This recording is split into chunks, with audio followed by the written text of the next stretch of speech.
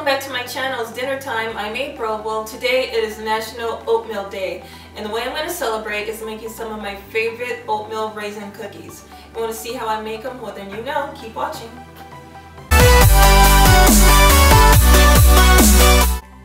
So the first thing I'm going to do is I'm going to separate my dry and wettish ingredients. So in my bowl right here, I've already measured out 1.5 cups of all-purpose flour. And I'm going to add a teaspoon of baking soda.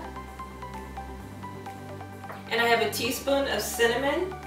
And I have a 1/2 teaspoon of salt. So I'm going to take my whisk and I'm just going to mix everything together just to make sure that everything is mixed really well. Alright, so I'm done with my dry ingredients, so I'm going to set that to the side, and now I'm going to get started on my wettish ingredients. So I'm going to grab my bowl and I'm going to add 1 stick of room temperature unsalted butter. The reason it's unsalted is because you want to control your salt, and room temperature is because it's easier to cream and combine with the rest of my ingredients. So I'm going to go ahead and add my butter in. Now I'm going to add 1/2 cup of regular sugar. Now I'm going to add 3/4 cup of firmly packed brown sugar. Now I'm going to crack 2 eggs. Now I'm going to add 1 teaspoon of vanilla.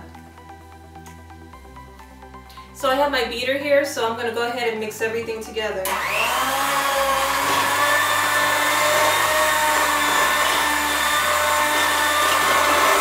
Alright, so now it's time to add my dry ingredients with my wet ingredients. I'm going to use my whisk here to make sure that everything is well combined.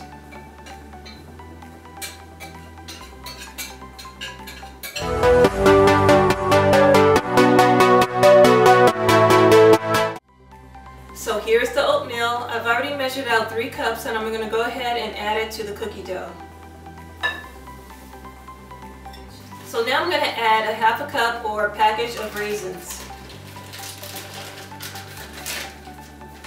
So I'm going to take my spoon and I'm just going to fold everything together and make sure that the oatmeal and the raisins are well combined with the cookie dough.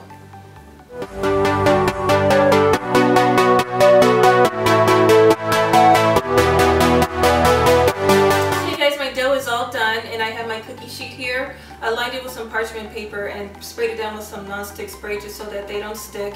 And I have my ice cream scooper here, and I'm just going to go ahead and start scooping them out, and then they'll be ready for the oven.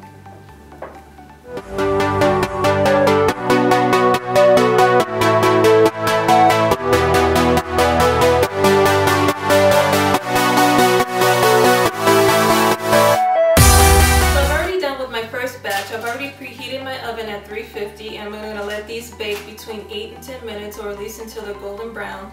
And then I'm going to pull those out and let those cool, and I'm going to keep going until I'm all done.